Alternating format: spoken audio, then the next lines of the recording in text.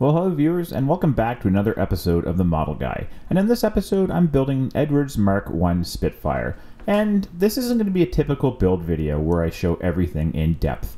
There are plenty of channels out there of people building this kit and producing some very fantastic results.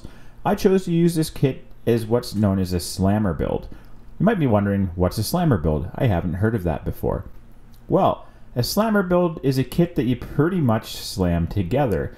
Now, a lot of people do this to restore their mojo. Maybe you're stalled in a kit, or maybe you're just not sure what to build next and you just want to build something. And that's where this Spitfire came into play. After a few nights building Kinetics tracker and Royal Canadian Navy markings, my phone that I use as a camera flat out died. And rather than halt the build and wait for a new camera, I decided just to press on without filming anything. And it was kind of a nice break. There wasn't a pressure of having a deadline to finish for, and a video to edit afterwards. Don't get me wrong though, I do enjoy doing that. It was just a nice little change of pace. And then when the new camera arrived, it was time to start a new project that would go together quickly with little fuss, and I could really test out the new camera and what it could do. The Eduard Mark I Spitfire fits the bill as a slammer build because it goes together with almost no fuss, and within 2 nights I had the fuselage together and was ready to move on to painting. Other than a little bit of chipping and some pin washes, I kept things pretty simple inside the cockpit. The main effort of this build was going to be on the exterior paint. I also wasn't looking to win any awards or set the world on fire. I just wanted to have a nice, simple build. Normally I could bury a lot of time in the cockpit using different oil paints, layering techniques, and filters to make it more interesting, but I wanted to try working with a minimal palette. Total time spent on the cockpit of this kit was only about 5 hours. The only real critique I have of Eduard's Mark I Spitfire kit is the way the leading edge / wing root sections go together. For some reason, the first time I built this kit, I followed the instructions by placing these inserts here, but then the leading edge of the wing didn't want to line up properly with the nose of the kit. So this time around, I decided to glue that section to the wing to get it all aligned nicely, and then pop the fuselage down. And it gave me a very nice fit at the front of the wing with very little cleanup. Before any primer can go down on the model kit, one thing I will do is give it a thorough cleaning with isopropyl alcohol. And the whole idea here is to get rid of dust and oils that have been left there from cleanup or from handling the kit with bare hands. All these things can lead to failure of the primer to stick. I blast the isopropyl alcohol, also known as IPA, on pretty heavy, and then wipe it off with a lint-free shop cloth to get rid of anything it's lifted up. Before painting the exterior colors on the model though, one thing I did was lay down the interior colors on the canopy rails, and this gives your eye the impression that the inside of the rail has been painted, when in reality it's the outside of the clear plastic. Keeping with the minimalistic approach to this model, I only used 3 paints per color, if that makes sense, on the aircraft.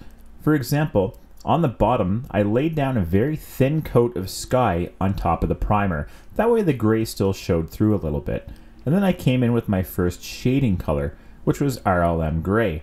This was kind of a surprise because there was a little bit of a green tone to that actually went really well with the sky. Once that tone was down, I went with a lighter color, which was flat white.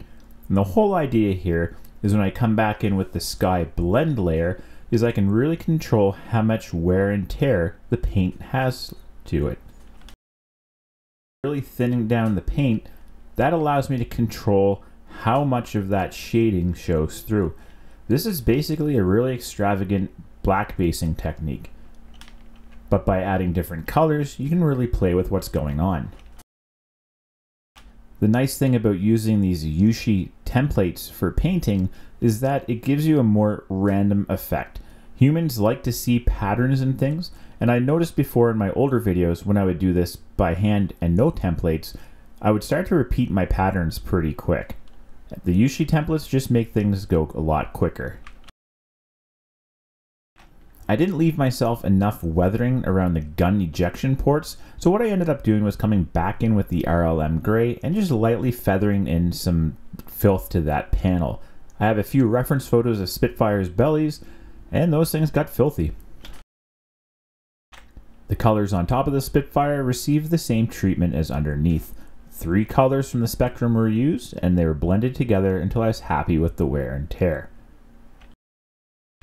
I had a hard time picking one of the aircraft to do from Eduard's boxing of the few. There's a lot of great looking Spitfires in there with the white and silver and black bottoms, but there's also a lot of budding aces in there as well, and I ended up choosing Sailor Malan's mount to do.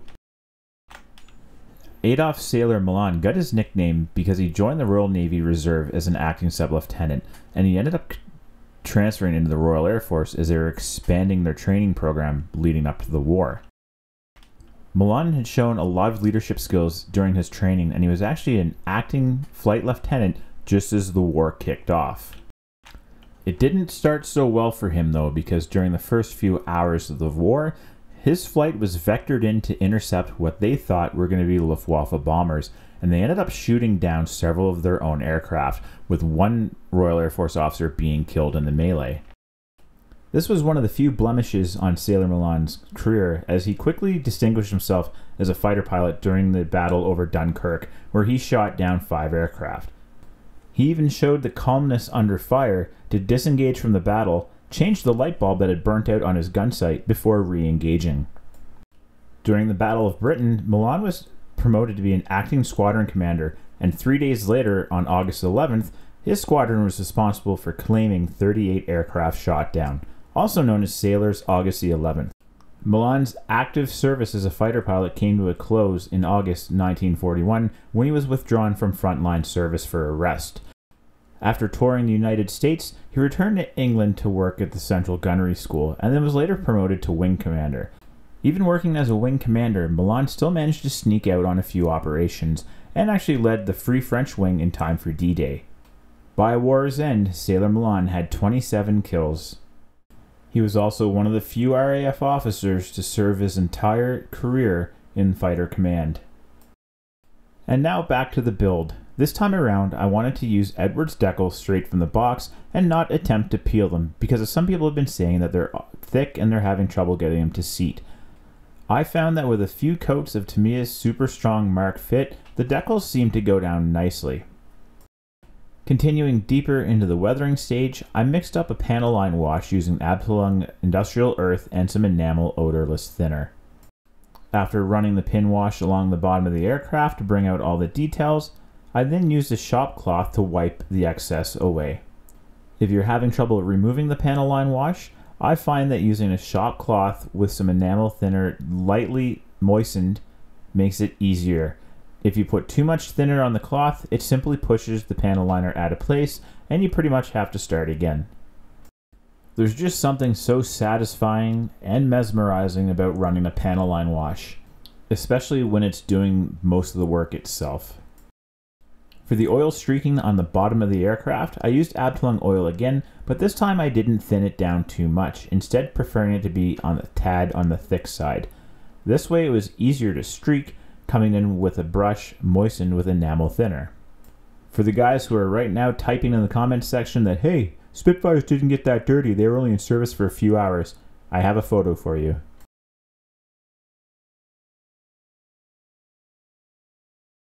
Now, I'm not telling people that they need to make their aircraft weathered and dirty. That's far from my point. What I'm wanting to say here is that I like to build my aircraft weathered and with this type of character. I have nothing against people that build clean builds. That's their thing as well. Just don't try to force your opinion on somebody else as if it's fact, because it's not. Anyways, that's enough ranting for one video.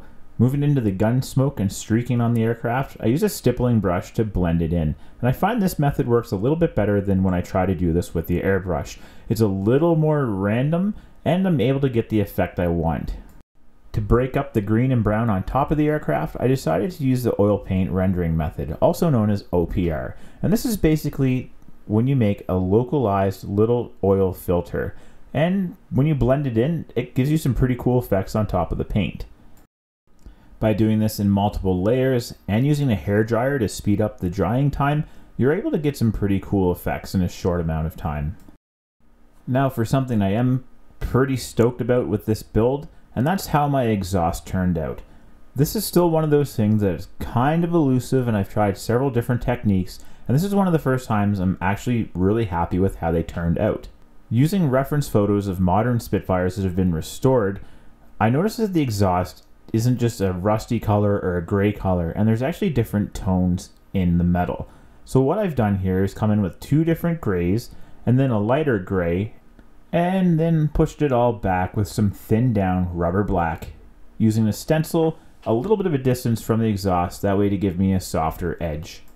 One cool thing about these Yushi stencils, or any stencil you use, is you can get multiple effects out of it. If you lay it directly on the surface of something, you get a hard edge. If you pull it away a few centimeters, you get a much softer edge. Once all the airbrush work was done, I then came in with an enamel rust wash just to try to bring some more tones to the exhaust. And anywhere where there's a light gray underneath, that is really going to pop the rust wash. But I was very careful to put it in areas that made sense, like where the welds were done in the exhaust and at the very end. Something was still missing from the exhaust at this point, so I decided to try some Vallejo metal pigments. So I used their dark steel pigment just to bring a little bit of shine to the exhaust. And again, I used this in a very small controlled amount. By using a silicone brush, I was able to polish in a little bit more of a shine. As this video comes to a close, I'd like to thank my patrons for their support. 132 scale supporters get 1 week early ad-free access to videos, and 148 scale supporters get them 24 hours early as well, ad-free. 172 scale supporters also have access to all the high-def photos and blog posts, and contact me through the messaging service. You can also support this channel by subscribing, making sure your notifications are set, and leaving a comment in the comment section below. That's going to be it for this video. I hope you've enjoyed it, as it was a slightly different approach, and I'm going to leave you with some high-def photos. Until next time, I'm Robbie, and I am the Model Guy.